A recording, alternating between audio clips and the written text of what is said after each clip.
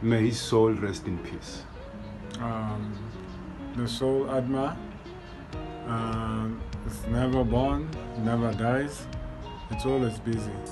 Soul is life. It's life itself. Life never dies. Life never rests. Life is life. There's no opposite for it. There's no death for life. So there's no resting for the soul.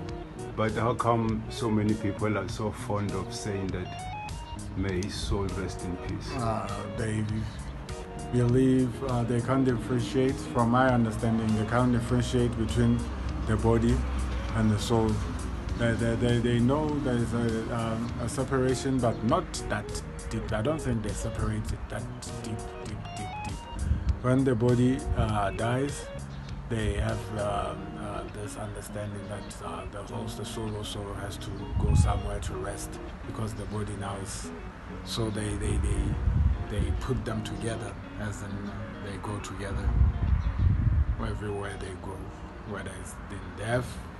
So there's always a time of not knowing and a time of knowing. I was in the same state at some point in time, confused. They didn't know much about what life is about. Then I grabbed the book of The Science of Self-Realization by A.C. Bhaktivedanta Swami Prabhupada. I read that book and my eyes opened. I got all the answers I needed.